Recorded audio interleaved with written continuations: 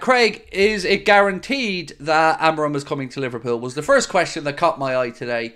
Is it guaranteed? Nothing in life's guaranteed till the ink's on the contract, but I mean, it's moving along in the right direction. It certainly, all signs are pointing to it, but football is mad. And I wouldn't say to you it's done until I know it's done. So I'm confident, I'm optimistic, but I'm not going to lie to you and say it's all done and dusted. I don't believe it is, but it is going in the right direction. Do you think Carvalho will have a place under AMORIM? Yes, I absolutely do.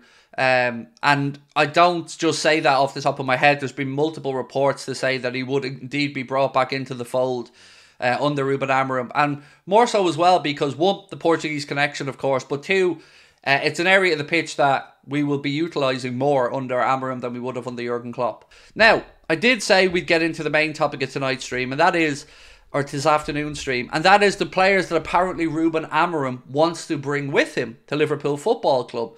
So, Jornal, who are a Portuguese outlet, have said Ruben Amorim, who has been approached by Liverpool and is discussing his details over the contract, wants to bring Gonçalo Inácio, Ousmane Diomande, and Morten Hjulmand, or Hjulmand, with him to Liverpool. Now, I won't lie, obviously I know who the two centre-backs are there, but I did have to look into Mr. Hjulmand, and he's a defensive midfielder, 24 years of age.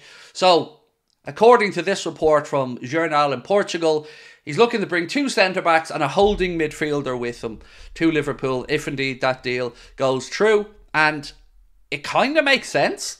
I mean, I'm not so much sure about the holding midfield player, but certainly the two centre-backs would make sense. One plays left in his current system. Gonçalo Inácio plays left centre-back. Right centre-back is Diomande. And through the centre, they go with Sebastian Coates. So, again, not sure how much faith to put in that article, but it is linking us to three sporting players. Craig, I heard Pedro Sepulveda talk on Sky about how Amorim would want to buy players that he likes, not similar profiles found by Edwards or Hughes, even if we have to play a bit more for who he wants.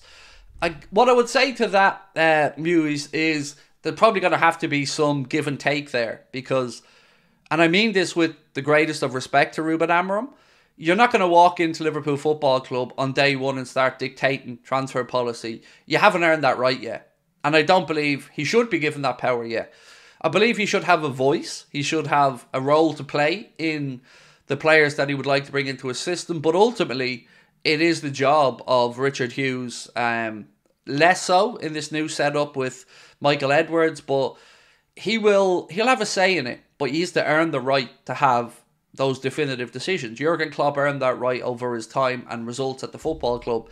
So I understand the perspective on it, but I think, you know, a bit of give and take, a bit of compromise, certainly in the early days. Craig, should Núñez go, regardless of the stats? He's been terrible. You've seen it. No. I'm not saying no to everything you've said. I'm just answering the should he go part. For me, no. I could be deluded here, but I still swear that we will get a few years of this boy clicking and being incredible. Maybe I'm delusional, but you can see the raw pieces. You can see the ability. It's just getting that all together and making it work. Whether it's his own thought processes, it's definitely not a confidence thing from what I can see. He's 24, heading for 25. He's not into his prime yet as a striker. I definitely wouldn't be looking to sell him on, no. But I also don't know for certain how he will play in a new system. So that's another reason why I wouldn't sell yet. I think he deserves at least one season under the new manager to try and figure it out. And maybe the new manager can get what we're unable to get out of him now in consistency terms out of him. So I would give it a while is what I'm saying.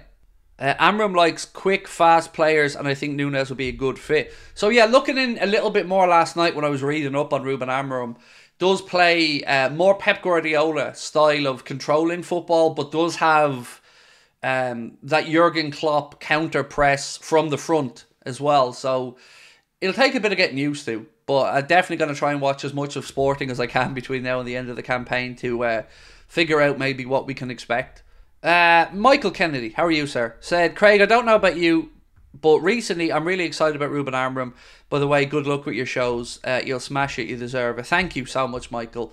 I'm really excited about it as well. You get past the initial fear of Jurgen leaving. But yeah, I'm excited by it. And I think it's a good appointment if Liverpool go through and get Ruben Amorim signed up. You know, we were all a little bit disappointed when Alonso chose to stay at Leverkusen, but Amorim was always the one after him that I'd said that I'd be happy with. So if it's Ruben Amorim, yeah, I'm happy with that. We should all be eternally grateful that Klopp stayed and rebuilt the team. What an opportunity for Amorim.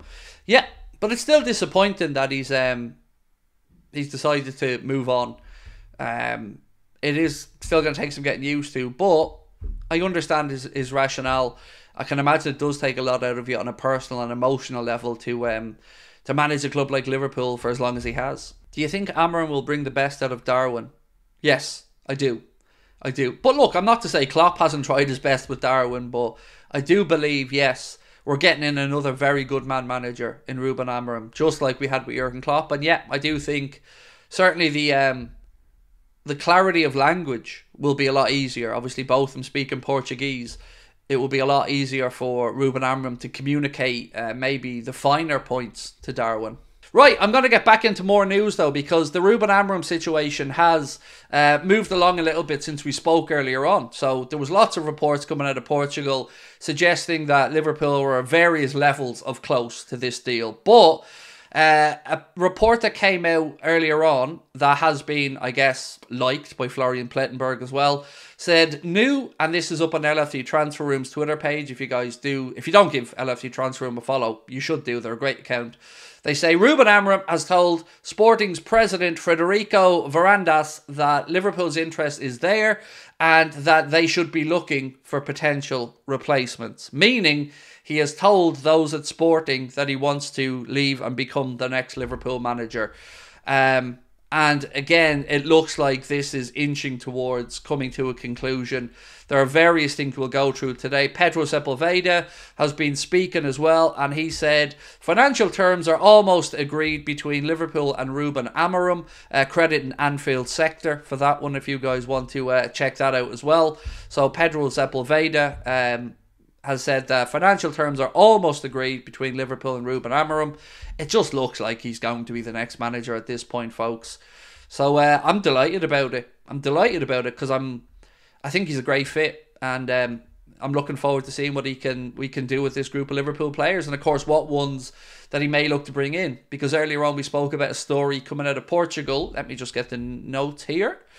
That says, here we go.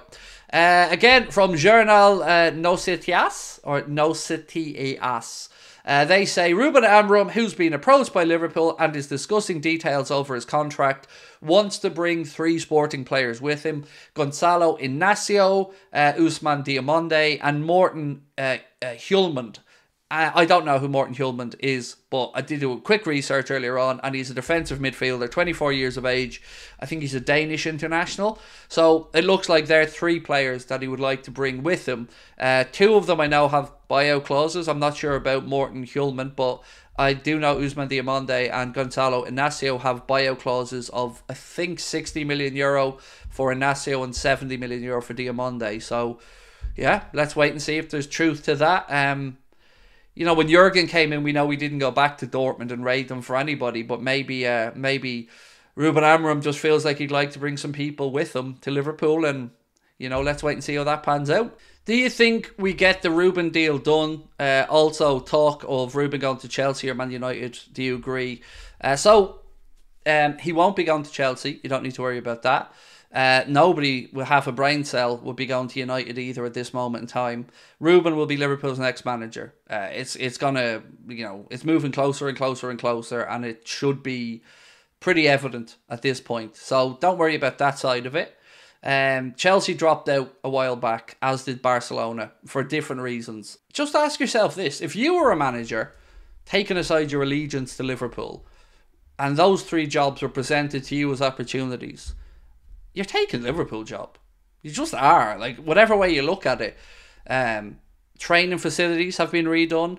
The stadium's been improved. The squad's been refreshed. The academy products are delivering. Great supporters. You know, you're coming in to a successful team that doesn't need to be fully rebuilt and hasn't lost the support from the fans, or, you know, it's just a great opportunity for anybody. So, you know, don't undersell the club in your own mind. Liverpool is a huge, huge attraction.